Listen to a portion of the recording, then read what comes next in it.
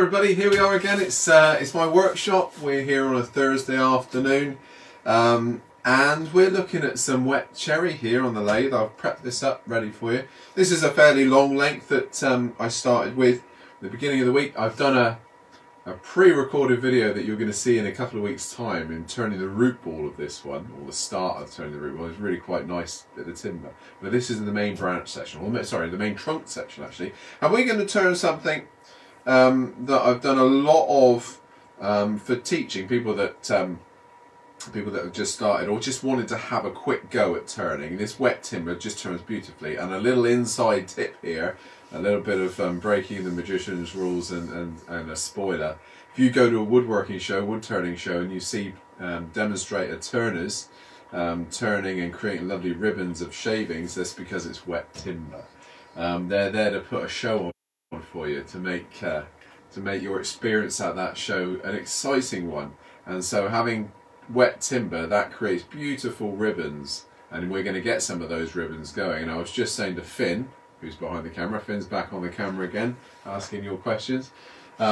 Normally if I'm wet turning, I have a tarpaulin, that these hooks in the ceiling that you may not see, I drape the tarpaulin all the way around those hooks just to protect all my shelves from getting covered in shavings. It's not there today, so we're going to get a little bit of mess, but doesn't matter. What we will need to do though when we finish today is clean down the bed of the lathe. This is soaking wet timber. I'm going to get soaked.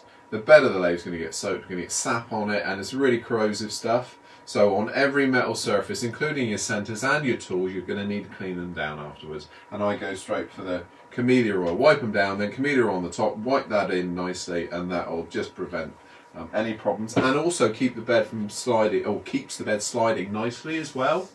So really nice. I've got two bits of kit going here. We've got the M42 steel 1/2 inch gouge, 12mm gouge. I've got a robust 15-inch tool rest here. Just helps to stop any stickiness, because that nice little hardened pin on the top lets the tool slide nicely. So we're going to start this. Now, the idea of this one is a natural edge vessel, and we're going to leave part of the top rim natural edge. The bark will probably come off, I'm not worried about that. But I'm going to start by making a hold point, taking down some of this rough area, putting the chuck on, holding the piece in its final position, hollowing it out, following the contours on the outside, nice little base, parting it off. So it's quite a nice little project. We're not going to sand it, it's soaking wet. We're going to sand it. If you want to sand them, you sand them when they're dry, so hand sanding afterwards, or leave it on its foot, let it dry a little bit. Be aware, it will move like mad. This is more of a fun turning project as opposed to a finished piece. If I wanted to finish this, I'd probably rough turn it or wait until it was dry completely. But as is, this is just going to be a little bit of fun on a weekend, just making some shavings, or a pile of shavings. Okay, so I'm going to visor up for this one. The glasses won't do it really for me. I might have potentially bits of bark flying off all over the place. And we're getting quite a big lump of timber there as well, so I'm going to visor up. So I'm going to be a little bit muffled, but I do understand that, so I will make sure that I shout a bit more for you. Okay. Finn asks questions when you have any, alright? Finn, unfortunately, has to disappear about 4:45. He has to go off to work, so I'll be on my own from then. So if we can get the questions in early, because I won't see the screen otherwise, that would be appreciated. So here goes. Okay, Finn, do you want to bring that camera a bit closer? And then you can stand yourself a little bit further back. So we're going to start by forming the foot. And the foot's going to be held on a fairly small jaw, but deep. So this is a dove H, or an H-type jaw. It's got a gripper section on the inside, on 3 faces. Inside 2 faces and outside 1 face. But that's going to be a really nice secure hold. I've already set my calipers to size. I've measured them already. Okay, so we're going to make that foot to that size. Now, lathe speed obviously goes down to 0. Or obvious or not, it's got to go down to 0. Finn's just stepping back. There we go. And I want to get this down a little bit rounder than this because it's not allowing me to turn my lathe up yet. So we're going to concentrate on on the side grain. If I cut that way, I'll be hitting end grain. So I want to cut down into side grain.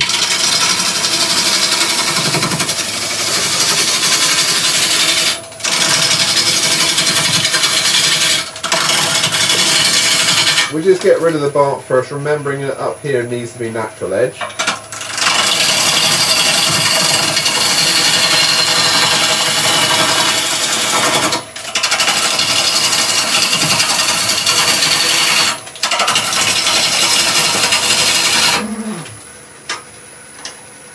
Tighten up that centre a bit more.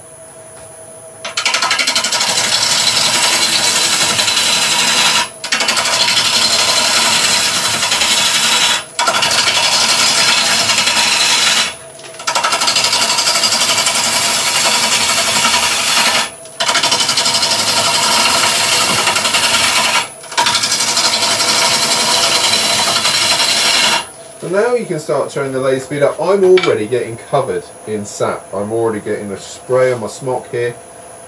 So you can get an understanding of exactly how wet this piece is. It was only taken down last week. Let's clean up the underside.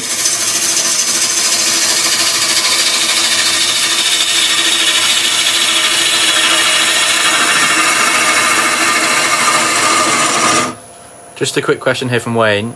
He was just wondering, in the future, could you do a demo showing how to undercut the rim of a bowl at some point in the future? Yep, no problem at all. That's a nice easy one. Yep. That's a little bit blunt, that tool. So rather than go away to the sharpening machine, let's just go to a smaller gouge just for the minute.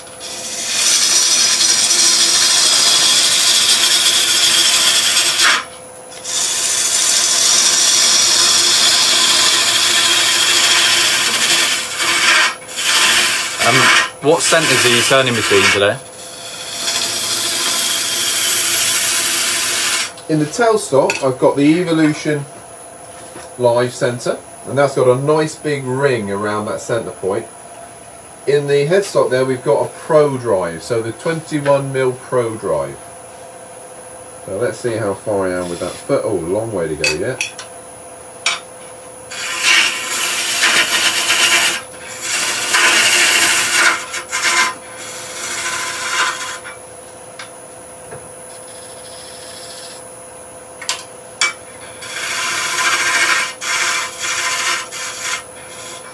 There we are, that's around about where I want to be.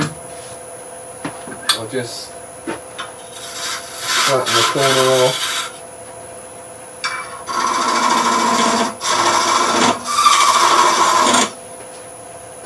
There we are. Now I can hold that in the chuck now, so we'll stop that. Let's get it in its final position. We can get rid of our calipers for the moment. I'll show you the centres. There we are, the Pro drive. Martin was just wondering, do you prefer turning wet or dry timber? My preference is wet timber, but I don't do it very often. I'll do it for rough turning. You've scanned around my workshop already. You've seen all the rough turn bowls everywhere. I do like that, but necessity says most of the turning that I'm doing is going to be dry. So preference is wet because of the way it forms, the way it cuts. As you can see, I'm not overly keen with the mess that it leaves behind though, because like I say, everything, if you don't spend any attention on it, will rust up. Especially timbers like oak and yew and olive that have got that heavy tannic acid content. Right, I think what we'll do first is face off, and then we'll get the tool rest in position again. Sorry, the tailstock in position again. Get that light around there. We're just going to skim that surface.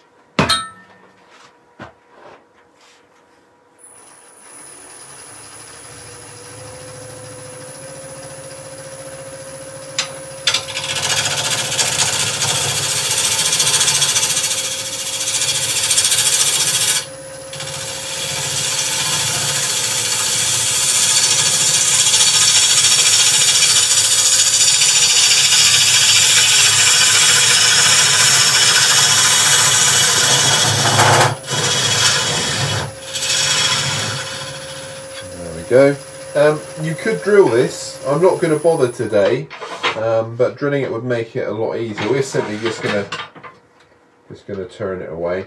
Before I do that, I'm going to get a sort of a shape going, just to get rid of some of this bulk.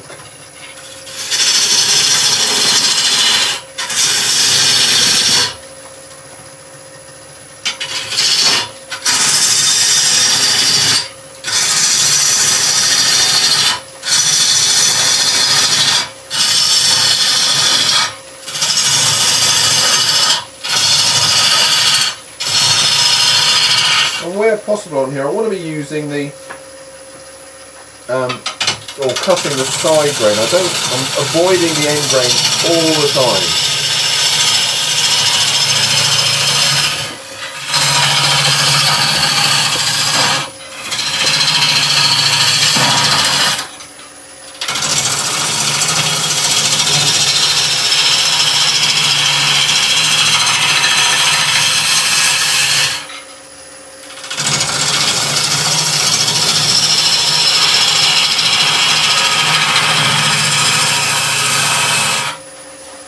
Okay, a little bit closer.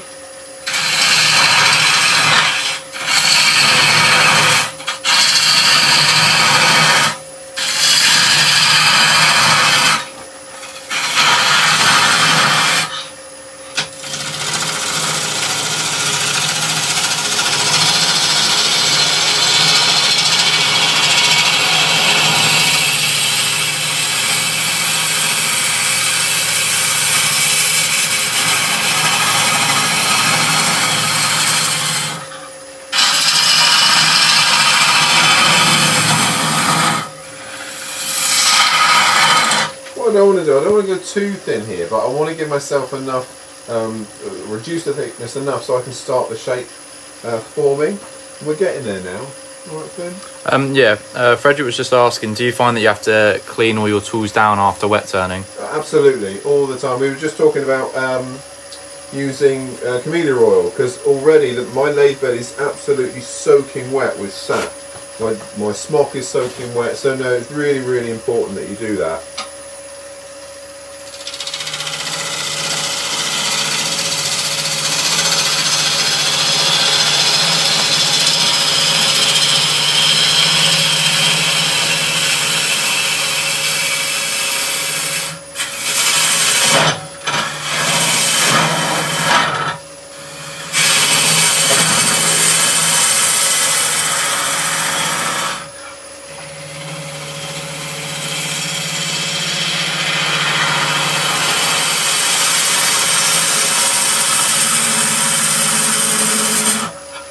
We've got another question here from Paul.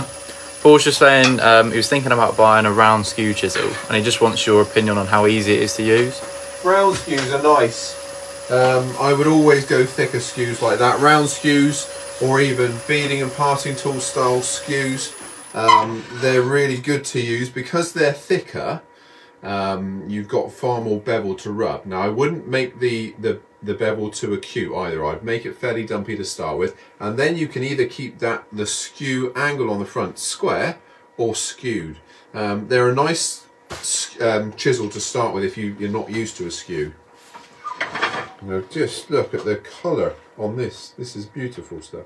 We're going to get some light shining through it in a minute. I don't expect the bark to stay there. That's one thing that probably will move or come off in a minute. Right then, let's start hollowing. I'm going to bring the camera around this way, Finn. Yeah, sure. And Chris Sullivan was just asking, he was wondering about ear defenders. Can you recommend any to use with the Air Shield Pro visor? Yeah, well this was the one I use. These are to use, sorry Finn, these are to use with my JSP, my power cap, and they don't, they can sit behind my head, so like that sort of thing, so they don't get in the way. Lily, if you're there, could you put up the part numbers for the JSP ear defenders, please, the power cap ear defenders? That's the ones I wear all the time. Mark's just wondering, is this one going to be left to sort of twist and warp by itself? Yeah, so what the plan is, guys, I've done a couple of recorders for you. I'm going to take some leave now for a couple of weeks. I will see you 2 weeks today, live, and we'll have a look at this then. We'll get it back out and have a look, see what it's done. So I'm turning this now at 1,000 revs. All right, Tim? Yeah. I'm going to, just be careful, I'm going to come around your way with the shavings. Yeah, fine.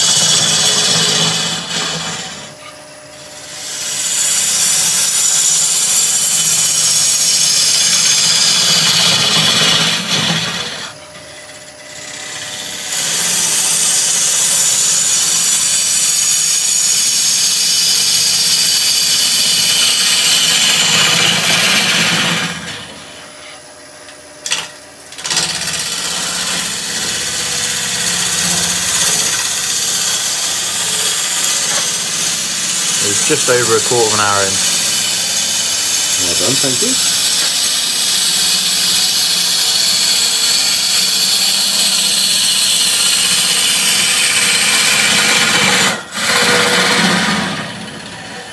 Finley's all nicely dressed up for work. I don't want to get him dirty, so he's running around the workshop to get away from the shavings.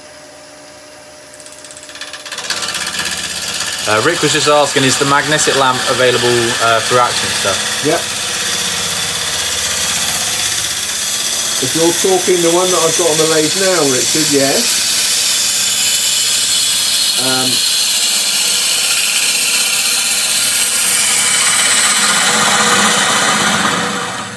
This is a fantastic lamp, this one. I'm not sure. They are... The problem of their success is that they are currently out of stock at the moment, but they are coming in very, very soon if they're not already in. This isn't on a magnet. I've actually attached this one to the lathe, so I've actually used some nut and bolt there to attach it, which works really well actually. Right, nice clean cut now. I'm just going to take a little bit more. The bark is coming off, so don't worry if it flies off. Don't panic.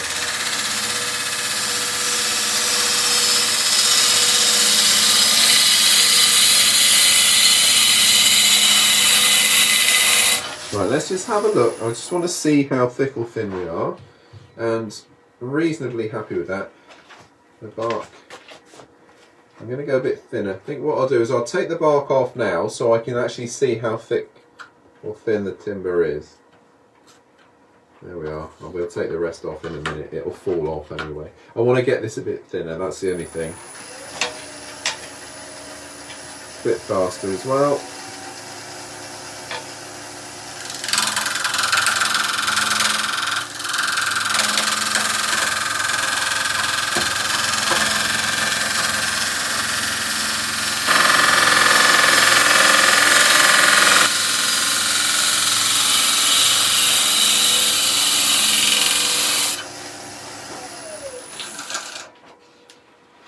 Happier with that now, so I can carry on hollowing.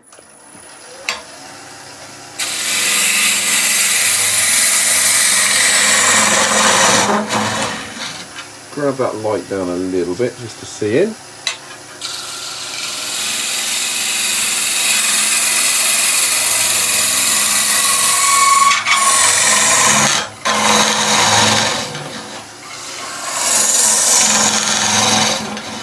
And we're just going to stop the lathe, bring the tool rest a little bit closer. Always a little bit twitchy doing it with moving the tool rest when there's a natural edge. But there, that's looking nice actually. I'm really pleased with the way the timber's working.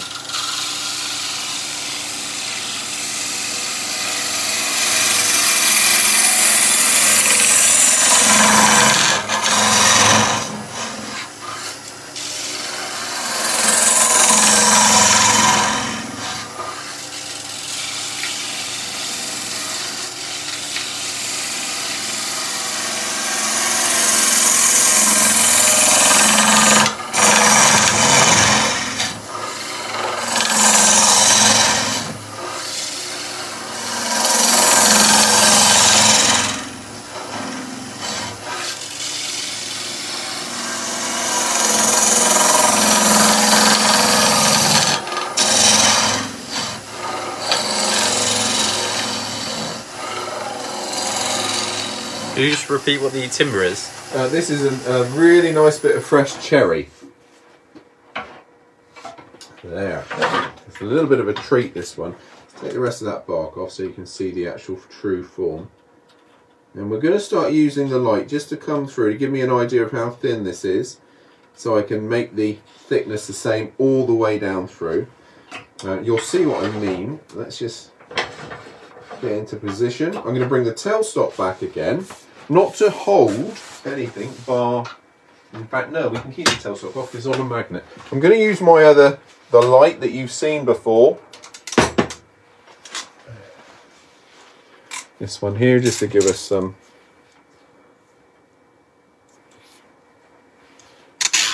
light in the middle. We might want to just change a little bit now, Finn. And turn the other light down. In fact, let's turn it off. And we want to be able to see it. Can you pick that up, Finn? Can you see the light transmitting through now? Yeah. So do it so it's not in my face.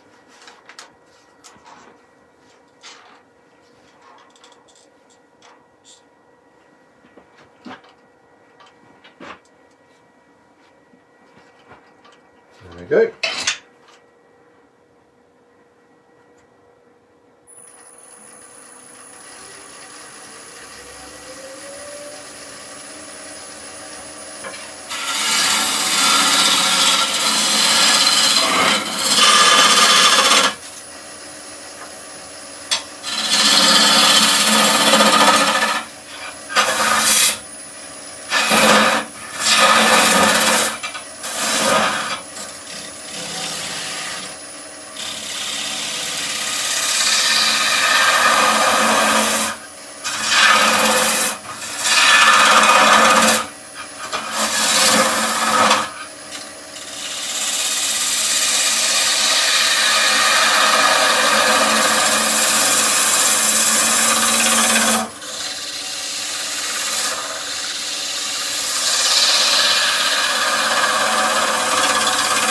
So what we're doing is just using the light, and if we keep the tone all the way the same, all the way down through, you're going to be pretty sure that the thickness is going to be the same too.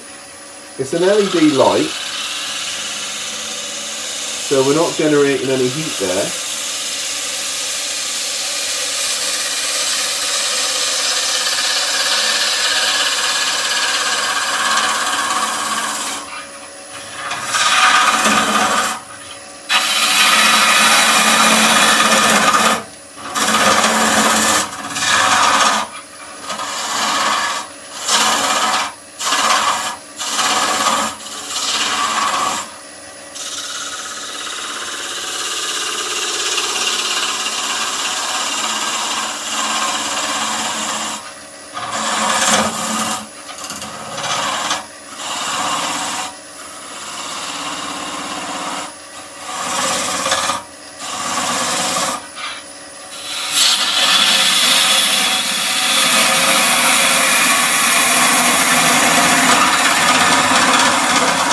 Okay, so we're just going to have a stop, just so you can get to look at that lovely bit of cherry with that light coming through. It's quite an interesting piece. That's interesting, I didn't see that before I started. That's a potentially weak spot there. That's a dead knot running all the way through. Okay, I may not have been quite so brave if I had known that was there. Let's start working on the base and the stem.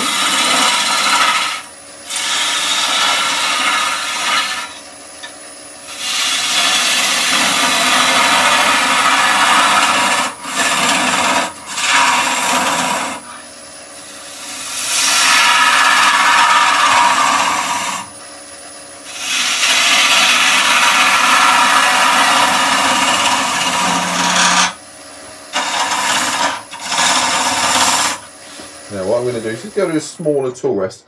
I don't need to be working on that anymore. Looking good there, Finn. You see what's going on? Mm-hmm. Really pretty when you put the light through it. We're going to go to the 6-inch tool rest instead. I can get nice and close to that stem now. Like I say, this is a bit of fun, guys. You're not gonna... I'm just gonna play with the wet timber.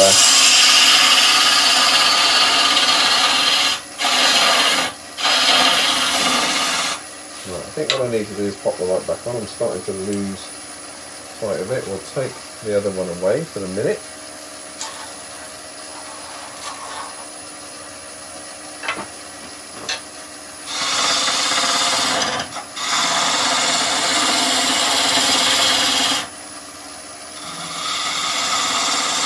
I want to see where that dead knot's going. I think I should get rid of it in a sec. Let's go to a slightly smaller gouge. Just go to my spindle.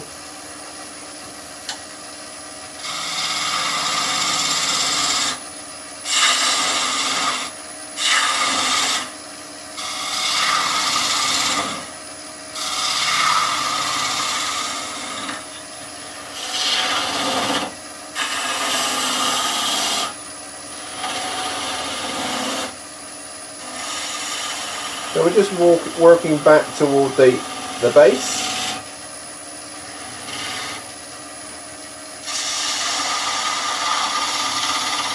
Because of that dead knot, I'm not planning to go too much further.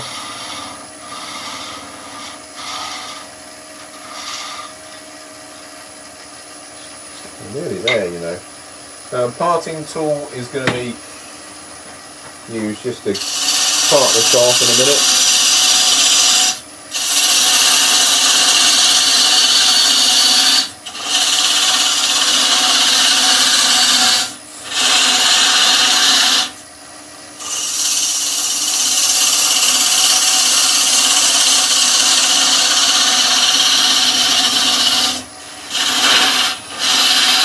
When you're parting off, it's quite important, rather than going down in one cut, and this is a fairly deep parting here.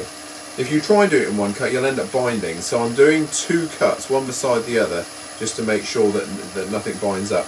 But now I've given myself a little bit of space, so I can start refining that base. Just a quick question from Ian. He was just saying he's just purchased the SK100 kit.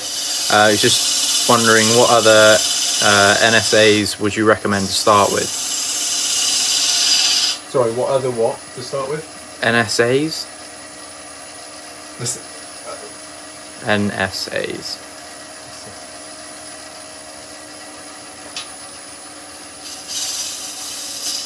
Extras, I'm guessing. Chucks. Oh, to be honest, that chuck comes with the C jaws. It comes with your screw chuck, faceplate ring. I would wait until you find the job that needs another jaw. The job that needs another jaw. That's your dictate. That dictates you then to look for what's around. I mean, it's very difficult unless you know you're going to be turning a regular project at a certain size to, you know, to sort of guess. What might be right for me as well may not be right for you. That's the other thing. There we are.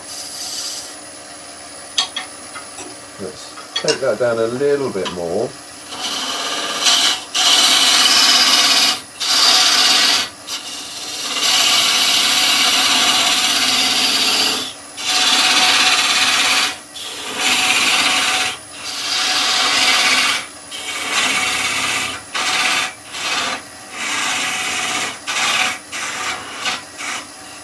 Right, one last look just to make sure that I've got nothing that's going to surprise me when I start to part off. Then we'll take this off. I think we'll do a little bit of just tidying up on that edge before it comes off fully. So let's go with just a 150, just a deburr.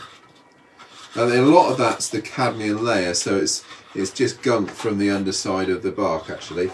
So it'll come off with my fingernail. Just gone over half an hour in. It's half an hour. It's going to be a short one today, guys, because there's not a lot much left. A lot more left to this one. There we are. when this is drying. I'm going to sand this one. I'm going to finish this one off when it's dried out a little bit. I mean, you could. I mean, Phil Irons, wood turner, Phil Irons, fantastic turner, loads of hollow form pots, that sort of stuff. He shared a video the other day of using air to blow out sap, and I don't know whether you can see it. Try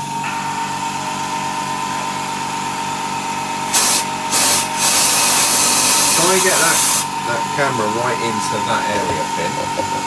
I don't know whether you can see that, guys, but you can blow a little bit of that sap out.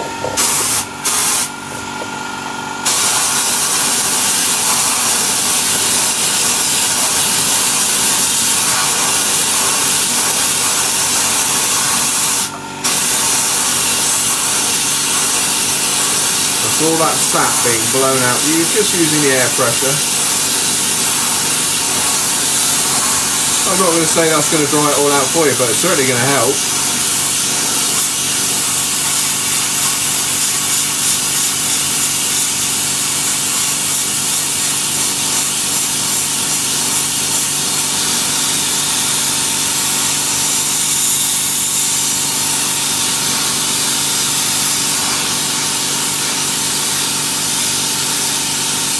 There we go. Great little tip there. Thank Phil Irons for that one. Nice little bit of drying. Right, let's part that one off. So, I'm going to give myself plenty of room. We're going to part off live on the lathe. Parting tool is going to be the one I'm using. I'm going to hold the stem of the vase here. Then we'll get the light on it after that. Oh, sorry, Ian just said it was a typo error. He was just saying, would you recommend an O'Donnell chuck? Yeah, definitely. My ODs, I'm using the 38 mils. Those are the ones I use. We had a question the other day, would you use the 50 mil and then just get the inserts? That's great, value for money, no problem with those. The thing is, with a 50 mil, the 50 mil external is always 50 mil. Whatever inserts you put in it, you might decrease the size of the holding capacity, you've still got a fairly bulky chuck. My preference is to have a smaller 38 mil O'Donnell, where I can get into smaller areas. My hands aren't going to touch the outside of the bigger 50 mil. So for me, I use that 38 mil size for me internally is the one that I go for most of the time. But yeah, I love the O'Donnells. I really do. And Mark was just wondering, do you put any finish on the vase even though you're letting it dry? No, not at this point. It's nice and thin. It'll move with its drying because it's thin enough. You're not going to be successful all the time with those guys. I will say that. Some of them will split, and their heartwood is in the centre of this one. They're going to move aggressively as well. Some timber's worse than others. But you might want to use that for sculptural pieces as well. Certainly things like eucalyptus are going to move wildly. Have a look at the work of Melvin Firminger. Go online and Google some of his work. He's using eucalyptus, and there's really incredible sculptural pieces. Right, we'll part this off. One other thing before we move on, actually, I'm not wearing my dust visor. The only reason I'm not wearing that is because I'm talking to you. I would still wear my powered power cap. My APF 10, because we may not be releasing dust here, we are releasing some fairly nasty gases into the air. Cyanide, one. So in big quantities, if you're doing this for a day, you make sure you wear your masks to protect yourselves. You don't want to be taking too much of these harmful gases in. I've turned a lot of laurel, and laurel is supposedly one of the worst ones.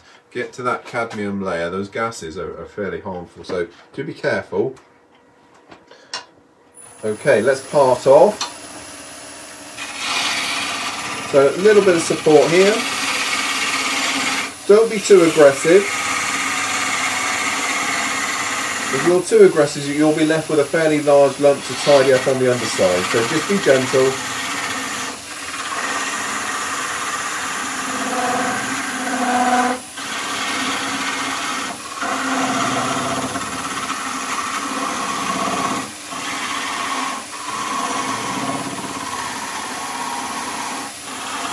So we're down to about 3 mil here now at its smallest point, so I'm just going to tipple the rest away.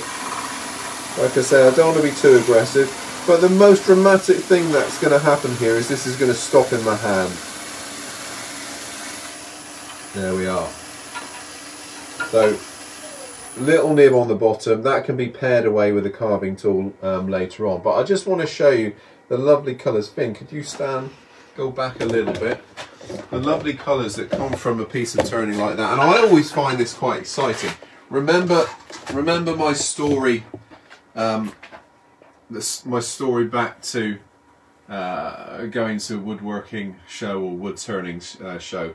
This is why we do pieces like this when we're doing that type of show. We've got to attract people as they're walking by to either show off a product or show off your skill as a turner, and having lovely pieces of wet timber like this where you can shine light through it really helps that entertainment factor. So in terms of a piece of finished work, for me, no, probably not. But what fun. It is a great piece to do, and you know, there's not too much dust in the air, there's a bit of mess and things like that, but you can turn it straight away. You can go and pick a piece of timber up off the ground, turn it, and you've made something to stand on the shelf or give away at Christmas. So guys, there we are. You're not going to see me live for a couple of weeks, but you are going to have the same videos, the same time, still coming from my workshop, even though they might be recorded. Next week we're going to do a three-legged stool, and then the week after you're going to get the root ball, the first part of the root ball being turned of this kitty here, so from this tree. And then I'll see you again live in 2 weeks where we'll be finishing that root ball hollow form. I'm ever so tempted to show you, but I don't want to spoil the surprise. So Finn's got a couple more questions before I sign off, I think. Yeah, Sean was just saying, does bowl turning tend to generate more dust than spindle turning? It does, yeah, absolutely does.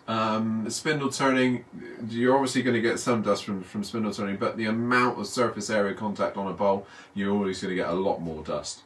Whatever you're doing, even if you're not even sanding that day, if you're just turning, always just protect your lungs. Dust mask or full face visor would be better. Yes.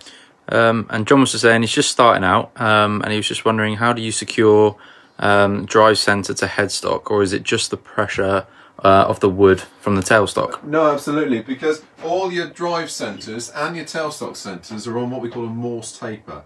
And Morse taper's around about a degree, so it's a very fine taper. So as you put pressure against it from the timber, that locks into the headstock. You don't need to knock them in, screw them in, do anything like that at all. They just, the force from the tailstock does it for you.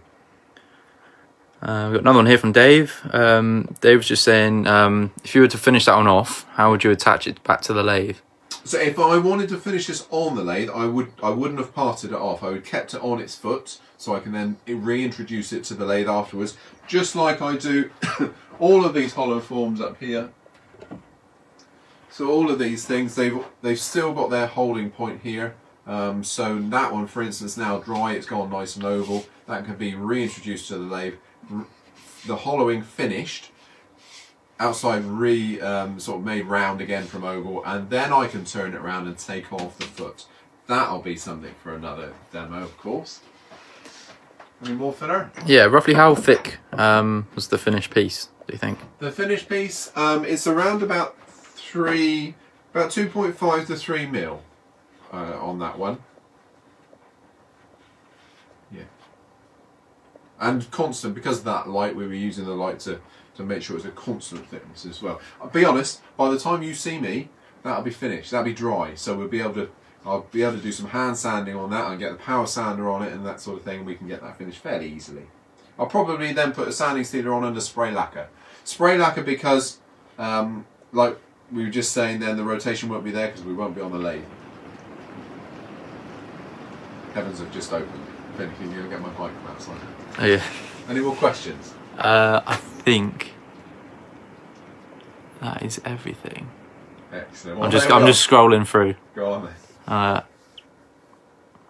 If we haven't managed to get to any of your questions, and the next couple of weeks, keep flooding the questions in, because we will get to them, we will answer them.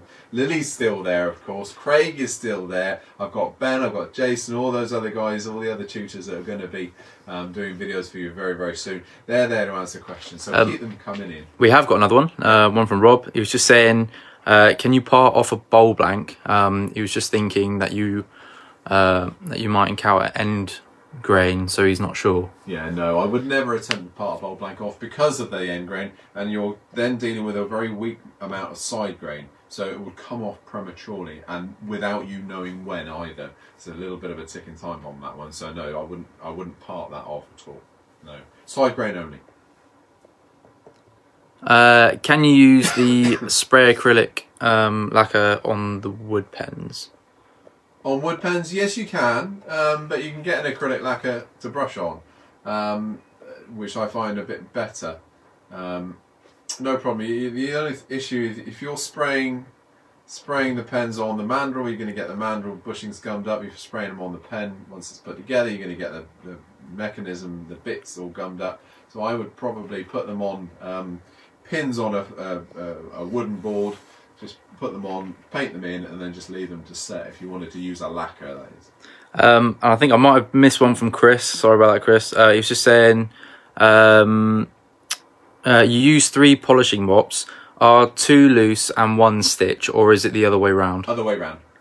Stitch you use for polish, and the loose you use for wax, so the carnauba. So light and dark, stitch for polish, loose leaf for the wax. Alright. So we got a lot more to do with those mops, because I know there's a lot of questions about them. We will do more.